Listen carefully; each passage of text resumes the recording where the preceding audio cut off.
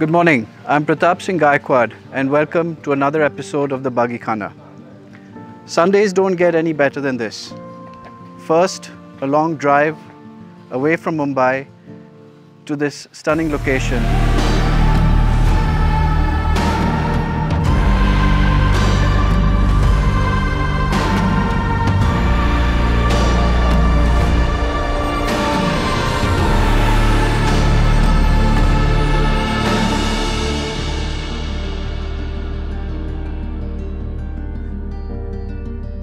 To meet a dear friend and talk about his special cars. I mean, this is the best Sunday I could ever dream of.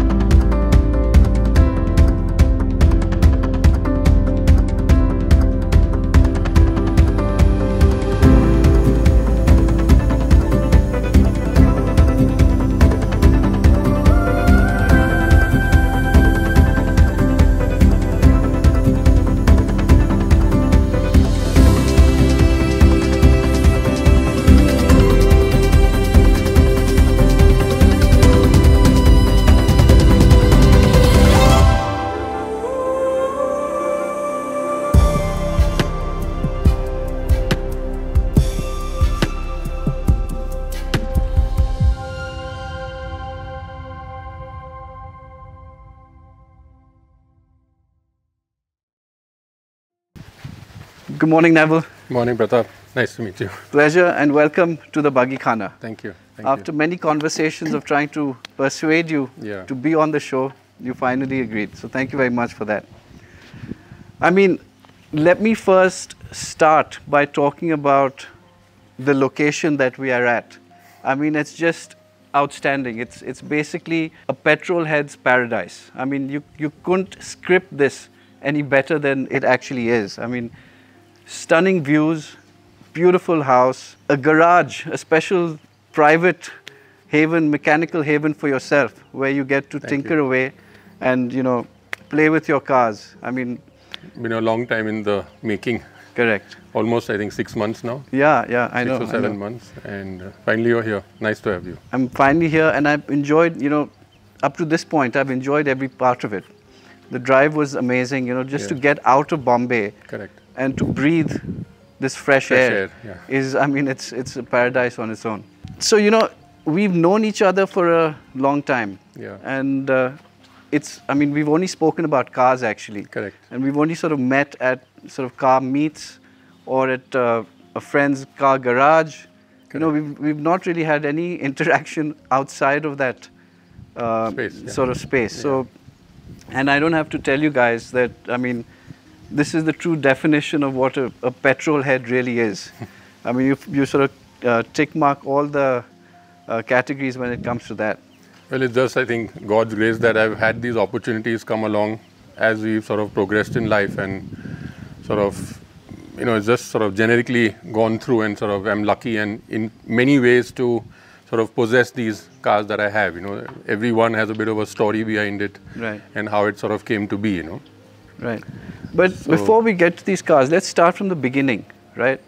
How did this get into your blood?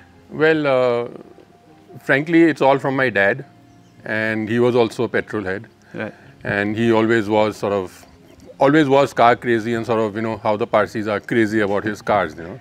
Right from his college days of, you know, sometimes some things which I never did was nicking the car and sort of going to college, going to Unveiled for having fun and, you know, then having issues on the way back and sort of stem from all that. And sort of when we had from the earliest time we had the Maruti 800 and we had a house in Lonavala and sort of, you know, we used to tinker with the car, put this little add a couple of horns, put 2 spotlights in the front and stuff like that, you know. So it all sort of in a way stemmed from that. And then when I had my own Maruti 800, sort of the first thing I did was I wanted to sort of work on the engine, and that's how the passion for tuning actually grew, you know. Right. So worked out the head, put in a cam, and then, you know, enjoyed the car. Then came the second Maruti, then I got the 1000, in which sort of the agreement was that I will take the 1000 off him only on the condition I can put an steam engine inside. So he said, okay, fine. So I went behind our office at Prabhadevi, we went to Vitesse, sat with the guy and ordered the steam engine, and then gave it to them. They installed the engine inside and modified that. And then that led to putting the twin cam GTI engine inside with twin Webers, and sort of that happened, that I enjoyed. And then came the Honda City. So I enjoyed the car the way it was. Then sort of I said, then the internet, with the advent of the internet, was reading a lot of stuff on the net, seeing in America what the same car was doing with the same engine.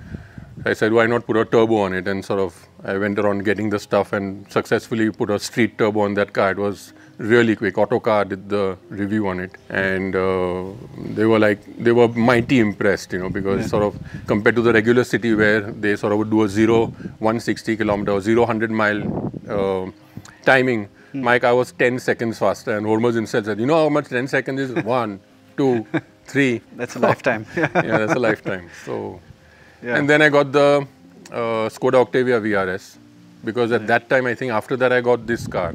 Right. So when was it? Which year did you get this? So I got this in 98. So it was an original import by another petrol head who had built this car in America as his engineering project.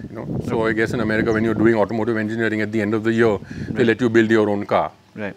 So that's what he did in college. And then the family moved back to India. His dad was from Indore. So they moved to Indore.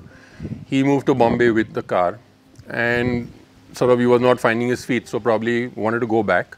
So he wanted to sell the car. It was too expensive to take it back. And through another friend who had sat in my Honda and my S-Team at the time, was sort of said that, Neville, take a look at this car. It's an ideal car for you. It's fully done up, and why don't you come and take a look? So I went and saw the car, drove it, took my dad as well. So initially, once I drove it, I said, wow, this is, something else, And yes, of course, the V8 bug, that part I left out. The main V8 bug came from my friend Himanshu. Himanshu Sindhi Jadeja of Gondal. Right. So back in the day, when my 1000 was modified and we had a hill climb in Powai, I sort of beat him in his Corvette, the ZR1, for the fastest time of the day. And he was a school friend, as it happened. And then, of course, he contacted me, let's meet and this, that, and the other. And that's the first time he took me for a drive in the Corvette back in Bombay. And went up to Hanging Gardens. He stopped the car. I said, come on, you drive. I said, seriously? Anyway, I drove. And that was when the bug happened, sort of. And then I went to his place in Gondal, drove so many V8 cars. We had a Chevy also, a Chevy Suburban, which was a V8 back in the day. Dad's car, of course. And so always came to Lonavala for 20 years in the Suburban every weekend. And then this car came along, Right. So, of course, Dad, of course, agreed straight away. Okay, fine, let's buy it. And I sort of played a little part by telling that guy, don't step on the gas with him there. He gets a little scared, because I didn't want him to see the potential, because then he would have definitely backed. It's too fast, Yeah. Then after many months of driving, and finally I took him in the Corvette one day. And then I told him, now you sit in our car and see. And he's saying, my God, I think I made a mistake, And then, of course, generically, sort of things went forward. The drag meet came along. The car was already modified, so I drove it in the drag meet. I won in my category. Yeah, that's how I remember this actually, from the drag meets. Yeah, I used to drive it to work 3 times a week. So from Kolaba to Prabhadevi and park it at the petrol pump, Right. and enjoy the car. So Right. sort of it's in my life from that time, I've sort of grown with the car. I've put in a lot of stuff, taken out a lot of stuff, and sort of come one full circle now, you can say in life that I want it nice and drivable, So it's pulled back a little bit, and still it's got its essence, which I'm still working on to bring the original essence back, It's frankly, it's too quiet now. So the essence of the Mustang, the rumble is gone now. So I'm going to do that now in the coming year, Good. So I think this has been the special car in your life. Yes, in a way, absolutely. Because it's been with you for the longest time. Yeah. And this was, I think it's very different from anything you had earlier. Yeah. Right? Right. So I think this is special. Can you tell us a bit, about the specifications? What year is this car? So this is a 1985 Mustang, Fox body, what they always were known as, with a 5-liter V8 with a Tremec T5 transmission. So when I got the car, the engine was completely modded by him. It was, I think the stock engine used to be 185 bhp. Right. And he had modded it to close to about, I think, 250 or maybe 280 bhp. Then I sort of made some changes, and I think it went to about 300, 310. But the beauty of these Mustangs was that they were very light. They were not like the regular Chevys and all, which were, I think, at about 2,000 pounds. And this was down to about 1,600 or, not 1,600, probably about 1,700, 1,800 pounds, you know. So they were very quick off the line to start with. Yeah. So when I drag race the car, you know, always typical American car, traction is an issue. So launch was an issue. But once I was out of first, then the pull from second, third, fourth was tremendous. And I used to pass cars past 60 miles an hour. I would pass them on the... So initially the regular cars would run away. Like I had one instance where I was against an Evo, you know, an Evo 6, I think, of Kunal Kapoor. So of course on launch, four-wheel drive, he moved away. Then come 60 miles, I passed him, you know, and he was looking at me. I remember him looking at me like this. Yeah. So those are quite quick as well. Yeah, those are very quick. Fun cars. Very quick. But you know, this is the essence comes after about 100 kilometers an hour, you know, because it keeps pulling because of the big engine, you know. And what's the fuel consumption like on this? Don't ask. Well, the best I've got is probably 5.5. Right. With the nicest way of driving, and the worst is about 2.5. Right. And I think even Americans and the Ford company, you know, you could tell the era of car by also looking at what was happening with fuel prices at that point of time. Because I think the model before this was a 6-cylinder. It was also a 4-cylinder. They had the 2.3 liter 4-cylinder turbo. Right. When they sort of the gas prices and then the gas guzzler tax came in America. Yeah. And then I think slowly they came out with again the V8, you know. Right. When I think that's when the gas issues sort of went down. So this car was, in the same car they also had the 2.3. Okay. The 2.3 from SVT, what they would call, you know, special vehicles, something. So this had the 2.3 as well. So frankly, this car is a 85.5, what they would call, because it had fuel injection, the first version of their fuel injection, you know. But the guy who I got it from had removed the fuel injection and put it back to carburetor, because at that time it was much easier to tune, and those old fuel injection systems were very, very difficult to tune, you know. Right. So when I redid the car, I did find the ECU and the wiring harness in the right footwell, you know. So the ECU was still there with the wiring harness coming out, and stuff was disconnected, you know. So that's where we are with this car, you know. You are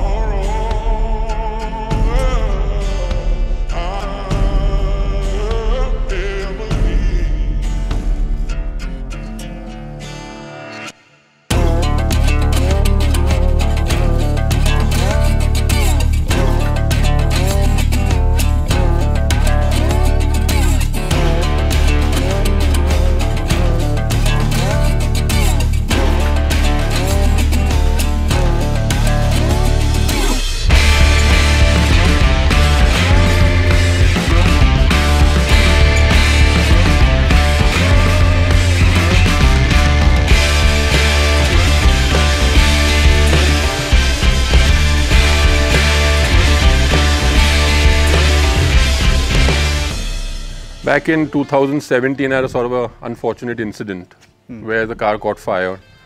Sort of broke my heart because it was an original 1985 car, you know, original carpet, original interior, dashboard, everything. Right. And had a fuel leak, car caught fire, and sort of pretty much the front half of the car was burnt. So I mean, of course, the same evening I swore I'm going to build it back the way I wanted, you know. Yeah. And as luck would have it, my wife very sweetly stepped in and sort of told my dad, you know, this is what's happened, and he's distraught. So I came home in the evening and he said, go and buy the new one, you know. So I said, seriously, but I'm going to repair this. There's no two ways I'm not going to repair it. He said, okay, whatever you like, but if you want, take the money and go and buy a new one. Anyway, so as God's grace, again, like I say, I'm lucky. Thursday evening this burnt, paid the money on Monday, and next Thursday I got the delivery of the white one in Rajkot, you know.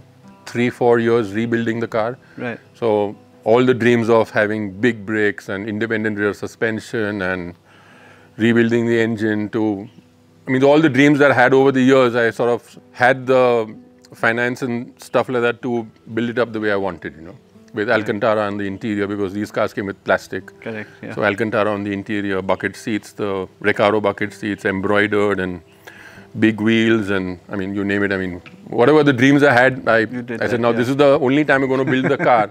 and that's it, you know. Yeah. Put all my effort into it. So they say through adversity you get new opportunities Absolutely. as well. So. Absolutely. There's absolutely this thing in this car. Yeah. Now that you have both of them, how would you compare the two? It's miles apart. Yeah. I mean, that's absolutely smooth as silk to drive. Right. Factory 400 bhp, absolutely smooth, beautiful handling. Yeah. I mean, for the reliable price, also, very reliable. very reliable. Those cars, yeah. Okay. Frankly, for the price, you get a GT. You know, for the price of say, I think about 65 lakhs at the time. Yeah. Where do you get a GT with 400 bhp, 400 foot-pounds of torque? You know, alloy wheels, Brembo brakes, climate control, everything automatic. Apple CarPlay for the interior, bucket seats, leather. Yeah. I think the closest for the AMG would have been at least 1.5 crores, or maybe more. Yeah. You know, that pricing was actually perfect, spot on. Yeah. And of course the shape. The shape is the biggest attraction to that car, you know, because they sort of copied the 64s and brought it in from the 15, 17, and then the 17, 19, which was this year, you know. Right. Sorry, I think the 12 to 15 and 15, 17 was this model year. And then they improved the shape a little bit more and sort of rounded it more. But for me, this is really nice because I like more geometrics. I don't like rounded shapes too much, you know. Right. So therefore this car, and even the 6 is more geometric, and that's what I sort of like in my cars, you know. Yeah.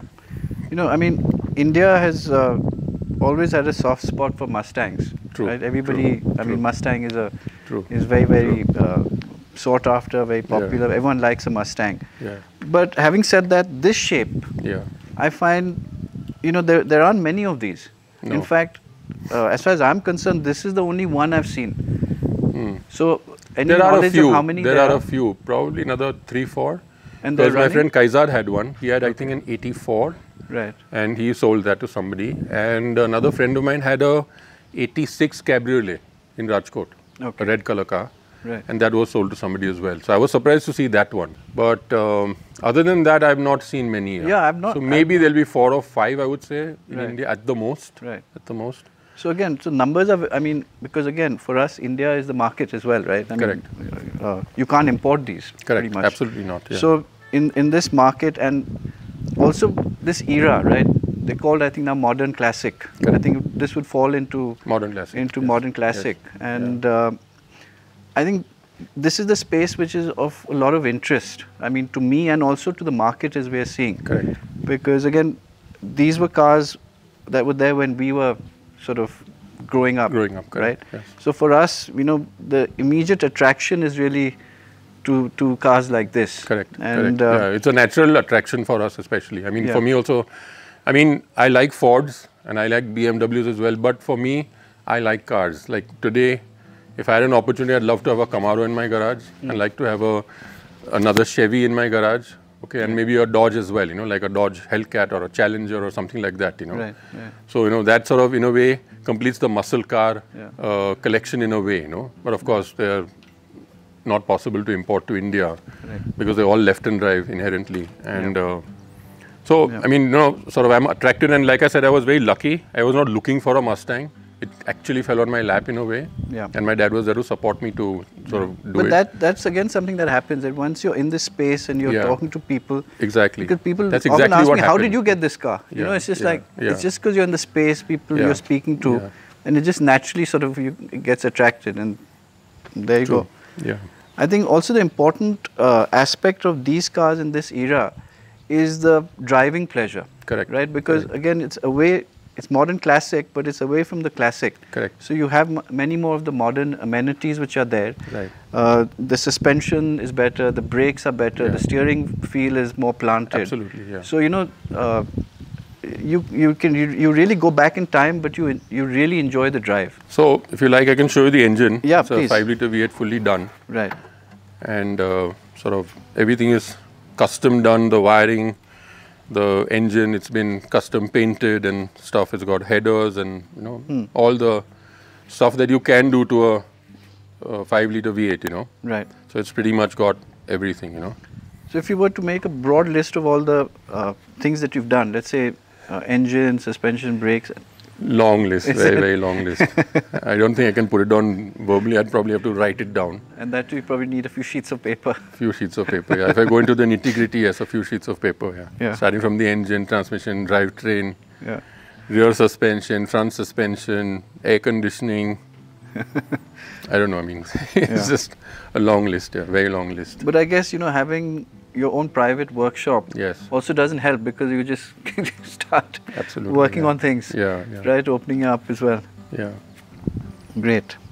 So the other thing you said that, you had the incident when the car caught on fire. So prior to that, the car was a different color. Yeah, it was a white colored car. Right. And it was a factory white, actually. I think an Oxford white at the time. Right. And he had put the saline stripes on it. So I forget the first name of the gentleman, but Saline used to modify these Mustangs and put interior stickering on the car, stripes. So it had the saline stripes on it at the time. Right. And then when I sort of redid the car, and I already had that white one, I said, why have another white car? Originally my plan was, yes, I wanted exactly the way it was. But then I said, why not do something different? So I chose this color because this is also a Ford color. It's called the Ford Lightning color. Okay. So the Ford F150 Lightning came in this color. And I like the blue. Right. Sort of blue is my color in a way. So I selected this color. I said, why not spray it in this color? And I think it's turned out pretty well because white was very muted for the car. Yeah.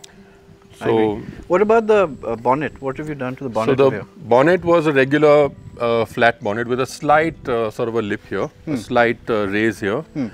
So back in the day when sort of I used to do the car with my friend Rishad Kundarmal, I said, Rishad, we need to do the bonnet. He's saying, you do what you want, then we'll do the rest. So in the original line, I cut the bonnet with his guy.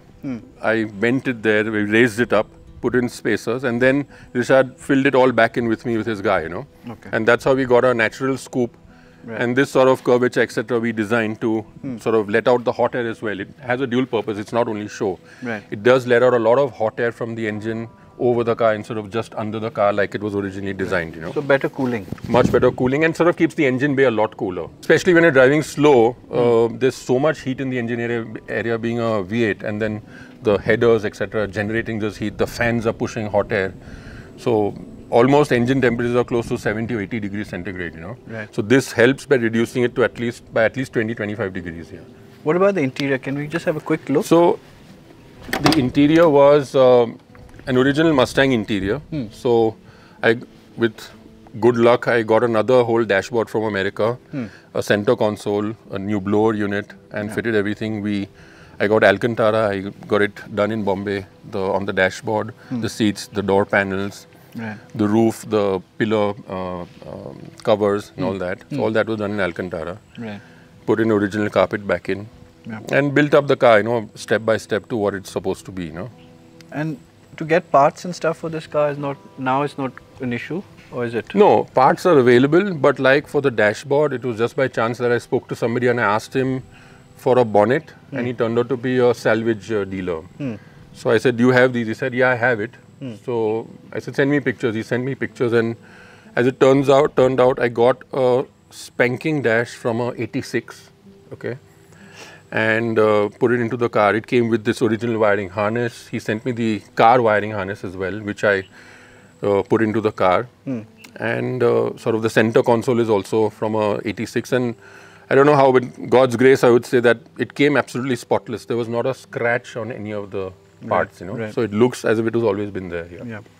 Yeah, and also generally American cars and parts are quite reasonable. Very reasonably priced, So very that way reasonably priced, yes. Much better. And nowadays, like you said, because you've been through all those eras, like in the 80s and stuff, you were not importing anything. We were trying to fix everything. Exactly. So that phase has also now changed to the point that it's almost, if something doesn't work, you just replace the part. Yeah, very true. And it's still expensive because there's a lot of duty we have to pay. Absolutely. But still worth it. So it's almost, depending on the part, it's a regular, like a small part would be about at least 60 or 70% to the cost of the part. Right. If it's a big part, then freight plays a major role. The weight of and it can go to 100% more. Yeah.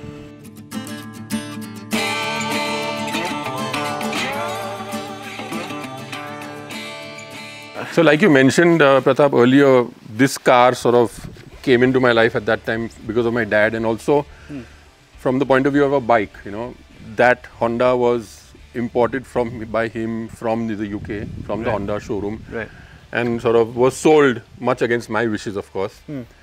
And I've been following it for almost 30 years. I found the person who had it, and sort of he did a good deal and eventually said, no, Neville, since this was your bike, why don't you have it back, and of course with the support of my family and my wife especially, we managed to get it back into the family, Yeah. Well, I mean, that's why you've got many other cars, but, again, I was drawn to this bike because of the story. Correct. I mean, for me, the story of the bike, of the car, I mean, it just makes it so much more special when I hear the backstory to it. And so still, this is under a bit of work. That's why you see some bits are missing, but sort of, it was restored, but it was not used. So sort of now I'm doing up the brakes and doing up a few other bits and bobs. I think the work will never end because, I mean, you work don't will want never it end, to. quite frankly, yes. So that's true. So, but I want to still ride it. I rode it the other day after about 30 years for the first time. Right. And found that the front brakes were jammed. So now, again, that's another whole thing. So the parts are on the way. So are there any good driving roads around here? Yeah, so there are a lot of roads down onto the main road and across the lake, along the lake this way. Right. There are a lot of nice tarmac roads, So luckily the roads have been maintained well here for the last now, 3 or 4 years, No, I mean, it's lovely because you live in Bombay as well. Yeah, and then exactly. you have this slice of heaven right here. here. True, very true. And so I mean, it's the story. I mean, the bike is gorgeous. I mean, she's looking great, even though there's little work, as you mentioned. Yeah. But pretty much in pristine condition. Pretty much, yeah. As well. It's been fully restored by the gentleman. They're important to use it also, right? I mean, all of these cars, I mean, while we have them, if you don't the main thing use is to use them. You have to use them. I mean, personally feel low if I've not driven one of my cars and I see it standing for more than 3 weeks. Yeah. Like this monsoon has been so heavy that I don't use the cars that often in the monsoon. Right. Because they just sort of, in a way, get very dirty from the underside and the whole car itself wears. Yeah. This last 3 or 4 months I've barely driven the Mustang or this BMW, So now I think next week or so I should start driving it properly. Yeah. Monsoon is always dreaded by all of us. Yeah, true.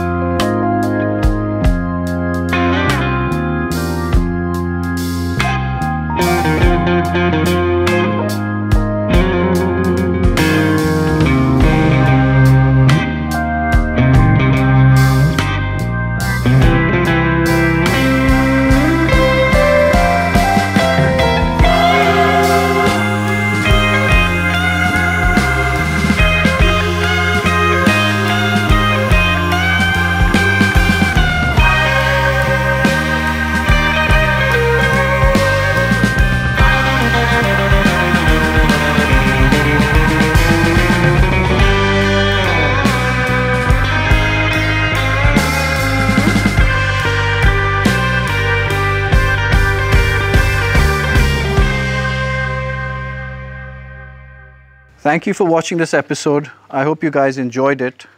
It's not over as yet, so please stay tuned for the next episode.